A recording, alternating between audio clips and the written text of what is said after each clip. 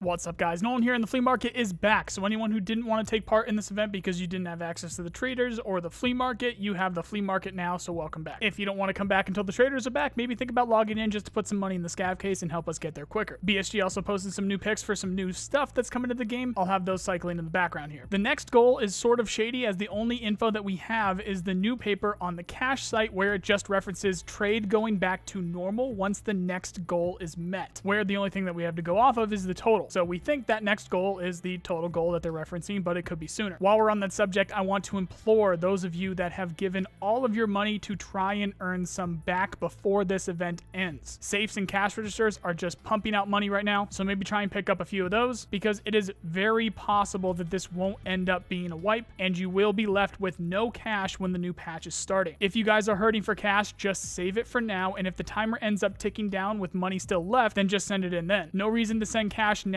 if you are hurting for cash, and or if you are going to have a hard time getting it back if it does not end up being a wipe. Now, having said that, there is a theory out there now with some strength to it that this could end up being a wipe, and I'm not talking about cult theory here. This is legitimate. Tweak and Hayes connected the dots for the W in this parentheses here from a previous event that ended up being the event for a wipe back in patch 12.11. Notice how the W showed up next to the patch number, and how now it shows up next to what could be a date for 5 being May 4th in the European way of showing dates. Then we have May 1st, which is 5 days after the event started. Also the amount of time Nikita mentioned taking the traders and FLEA away for. Also a date that just randomly shows up around these little posts and art that we get from BSG. Not to mention the 1.5 trillion, 1.5 backwards is 5-1, aka May 1st. So with that, the Sons of Soon have officially dubbed 428 the day of beginnings, while May 1st is the day of judgment, and May 4th is the day of reckoning, officially speaking. If that's confusing for you or you're not a believer, basically May 1st and 4th are the days to watch out for going forward, now with a possible wipe now even coming on the 4th, given that connection to the one with the patch 12.11. If you ask normal me and not cracked out me, I say this is still likely not a wipe. I think this whole thing again is to reset the economy and buy more time until the next wipe, but I could be wrong, we'll see. Okay, now I'm going to reference the spoiler stuff that I mentioned in yesterday's video really quickly, so if you skipped the spoilers yesterday, skip over this now. I'll leave a timestamp in the comments too so that you can go over this, and I am going to start talking about it in 3,